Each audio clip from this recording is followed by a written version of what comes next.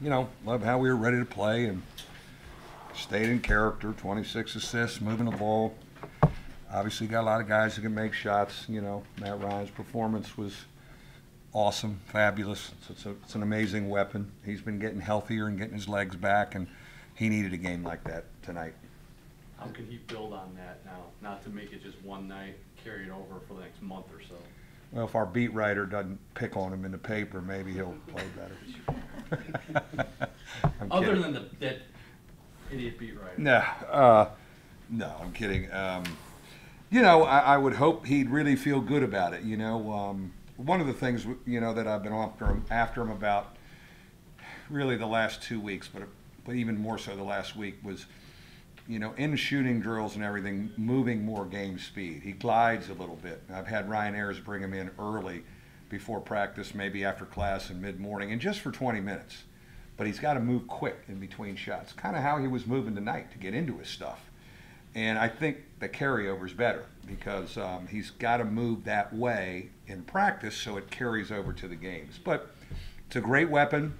I think we got to know when to ride him and when not to ride him. But he's doing some other things too. He's rebounded the ball for us. He's gotten better defensively. He's a better passer than you think.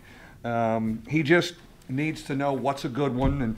But when you're in a, what I love about it, his teammates knew he was in a whole nother level, and they really found him. I thought that was really, really intelligent of them.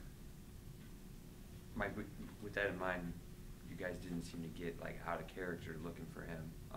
How do you continue to just operate the offense normally with that high? Yeah, I think our maturity is really solid. We've been steady since June. It's been an interesting demeanor group, and obviously it was tested in New York, and it really was fabulous to see the poise and different guys making plays. I think we know we have a lot of different weapons.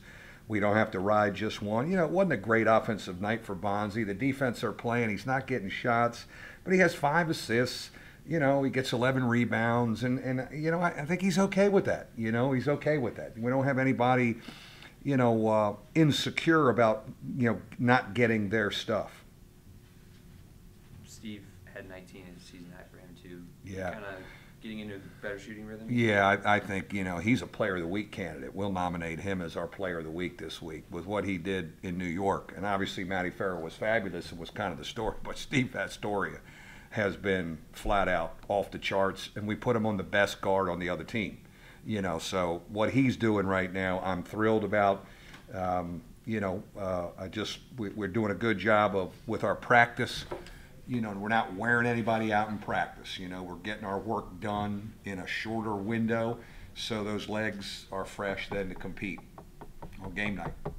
Kevin, the defense, I think you let both their top scorers cut it in half. Yeah. I thought overall we were pretty good. We played a lot of zone tonight, and and just to get some reps in it.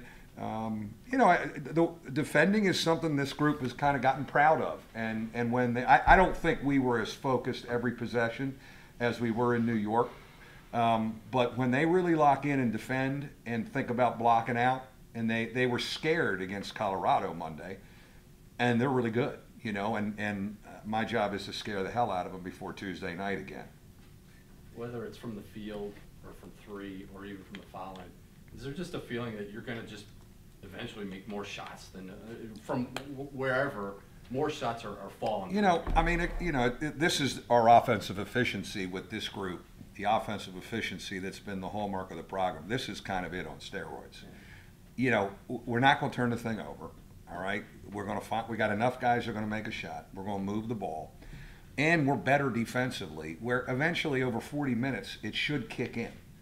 And we got to stay in character and have the right guys on. It's up for me to get the right guys on the floor at the right time. But the efficiency really kind of can take over eventually, and it's just hard to score more than us. Because we're so efficient on the offensive end. With Rex out, did you get a look at any different lineups? Or? Not really. I thought it was a great opportunity for TJ Gibbs and Matt Ryan to get more minutes. The rib is active. You know, he hurt it in the Loyola game with a charge, and he aggravated it in New York, and then he aggravated it yesterday. So we're going to need him. You know, he'll be back Tuesday. But what it was a great opportunity for TJ and Matt Ryan, and man, did they take advantage of it.